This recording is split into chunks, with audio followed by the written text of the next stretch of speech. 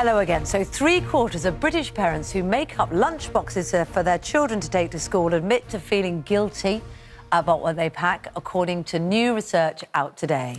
The survey by Action for Children and YouGov also revealed that 1 in 7 parents have been lunchbox shamed by other parents, friends and the school about what they put in the children's packed lunch. Well, in a moment, we're going to be debating that. But first, our guest health editor, Dr. Alex George, is here with details on exactly what parents are putting in their lunchboxes.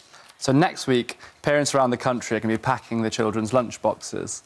From the survey, we know that the most popular items include a ham sandwich, a packet of crisps, chocolate bar, yoghurt, usually a piece of fruit like an apple and a fruit drink.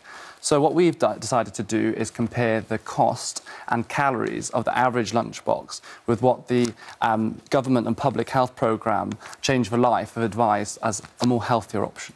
So, in the first lunchbox, we have some naughtier items, including the chocolate bar, the crisps and orange juice, which contains 660 calories and costs about £1.84.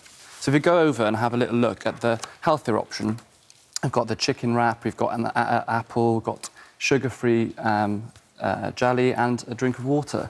And this contains about 297 calories and costs just £1.13. So not only a bit cheaper, but more importantly, a healthier option with less salt and less sugar. But we know that parents are very busy and sometimes you don't always get time to plan your children's lunches.